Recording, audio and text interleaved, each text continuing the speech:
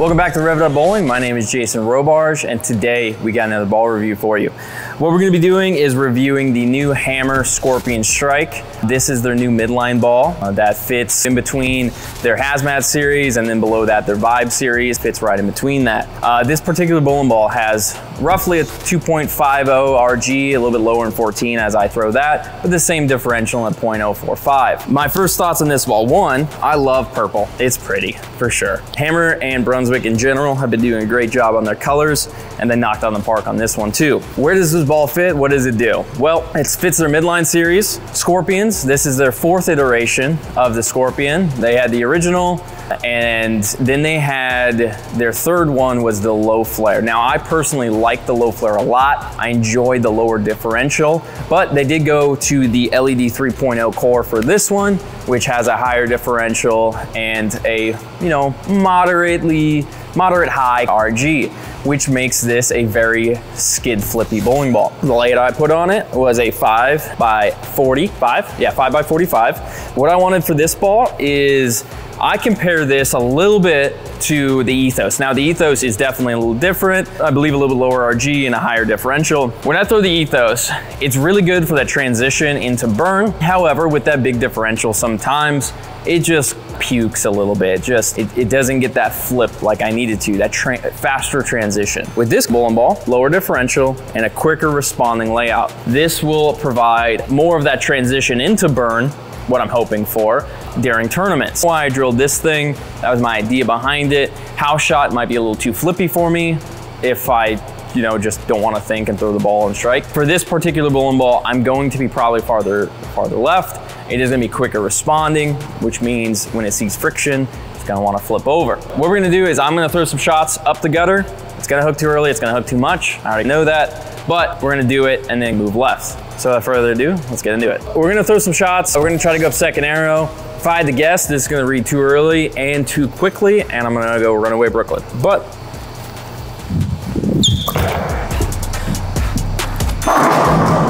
yep, did exactly that. All right, we're moving left. Bowling balls are similar to this, are gonna be your mid-range pearls. Those are typically, fit that skid flip mold a little bit more. Higher RGs, moderate differentials, but not as clean as like a low diff ball. Doesn't flare as much, carries more energy down lane, gets a little bit farther. So we're gonna go ahead and move left. I'm gonna make a substantial move left because I just don't see this holding the pocket mount well. So we're gonna go 8 left.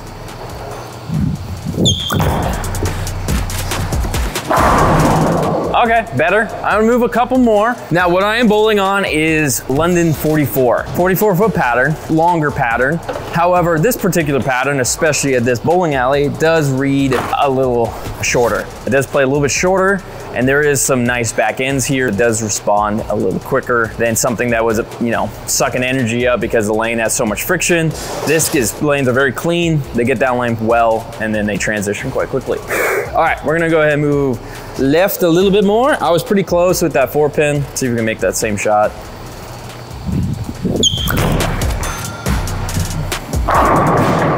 I came with the back of it and I was just like, that could be terrible. I was like, that might finish or that might just be awful. And it was awful. Oh God. All right, we're gonna do that again. I'm not gonna try to do it terrible. Oh God. 475 rev rate, 810. Hit it harder, kid.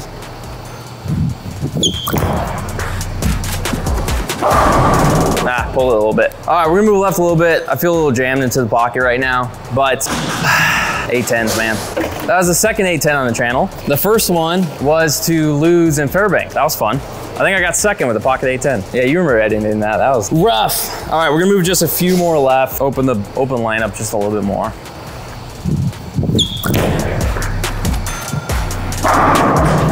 Much better.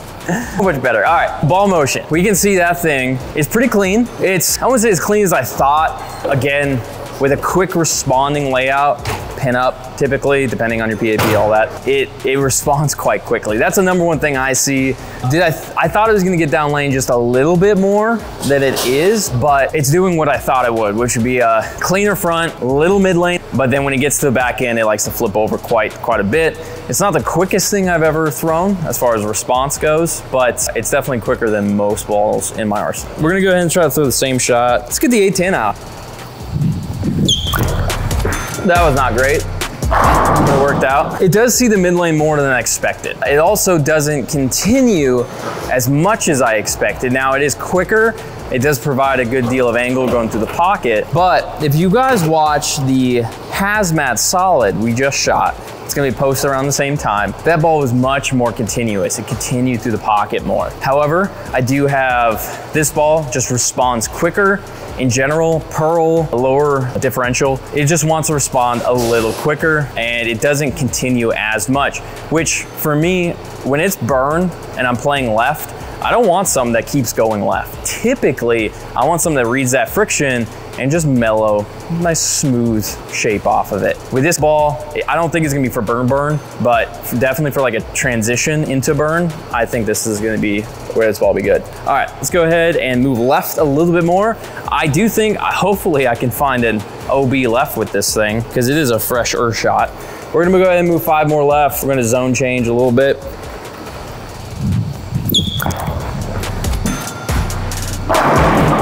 Not bad. I slowed down a little bit. I probably didn't have to, but the recovery, it seems like, is quite nice. Again, with that pinup layout, it looks like the transition a little bit more, a little bit quicker, I should say. So I can get it maybe a little bit further right and have more recovery than, let's just say, a 70 valve, which shoves the pin way under, which is a lot smoother off friction. Go ahead and move left a little bit more. That wasn't phenomenal, but it might work out. Grabbed it a lot, grabbed it.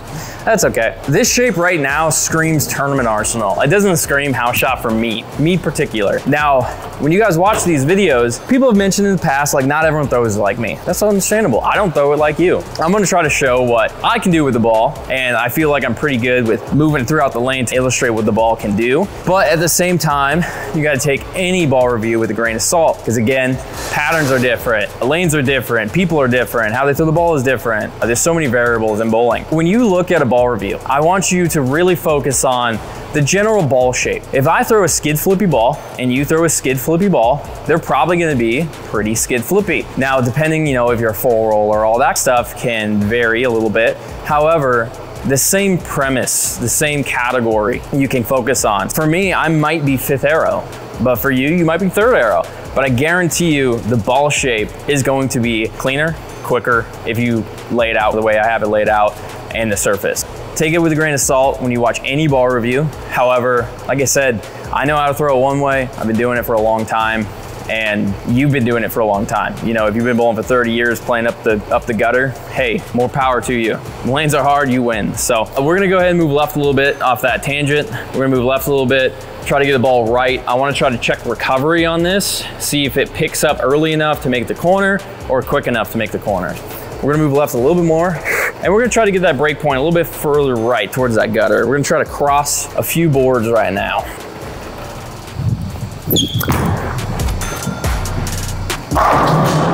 Not quite that far right. That's okay. It's a fresher shot. I mean, it only has 3 games of lineage, so I don't expect it to come off that spot. We're gonna go ahead. From what I saw on this pattern, I did have a better look when my break point was a little bit farther right. If I get it in, it doesn't seem like it has as much hold as I was hoping. We're gonna move a little bit further right. We're gonna parallel basically everything right. And again, we're trying to get that ball right pretty quickly. Open our angles to the front.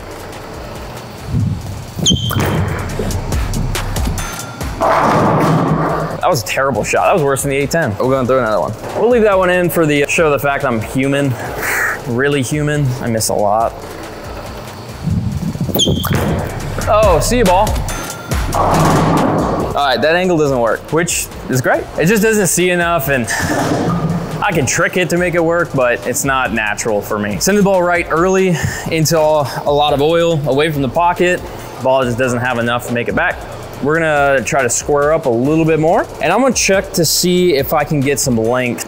Trap it in the 1-3 a little bit more, maybe get as far right as 10. Have to increase speed just a little bit. That wasn't great. It's not long enough for that. That was inside, but all right, let's throw one more to end it off. A little bit of comparisons. I feel like it's a Vibe on steroids a little bit. The Vibes typically provide a skid flip, even with their solid, like the radioactive Vibe. The solid and thing hooked a ton. So more mid-laney, a little bit less quick to respond, but hooks a little bit more than a Vibe. Think of it as a little bit less skid flippy than a Vibe, but a little bit more hook. And it definitely hooks less than the Ethos I mentioned earlier.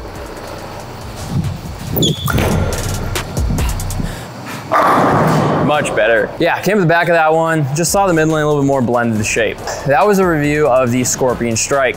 It is already out. Remember to pick one up at your local pro shop. I definitely think this is gonna fit my tournament bag. It does exactly what I wanted it to be frankly honest. It might not look the best right now, but I could definitely see when there's some free hook right, I can just throw it right and watch it bounce off the friction. So if you guys are looking for a little bit cleaner mid-lane ball, quicker responding, I think the Scorpion will be it for you. If you really like the LED 3.0 core and some of the other bowling balls, I think you're gonna really like this thing. So with that said, if you guys have any questions, please leave them in the comments. Helps way more than you might think. And please remember to smash that like button. My name is Jason Robarge. We'll rev it up bowling. Much love, peace.